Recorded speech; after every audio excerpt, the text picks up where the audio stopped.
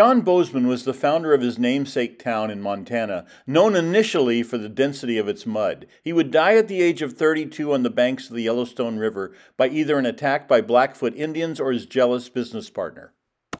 His settlement had minimal crime during the first 8 years, except periodic horse thefts. In 1872, that condition changed with 2 murders. A trapper refused to pay his restaurant bill and ended up shooting the manager. A pimp murdered one of his Chinese prostitutes over 50 cents.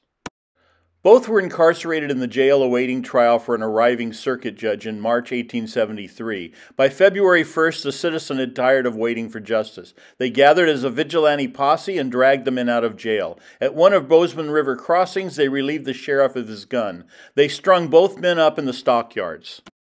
Photographer Joshua Crossman photographed the ghastly lynching. The image, titled "Bozeman's Darkest Night," still haunts today. Today, the replacement jail site is a museum.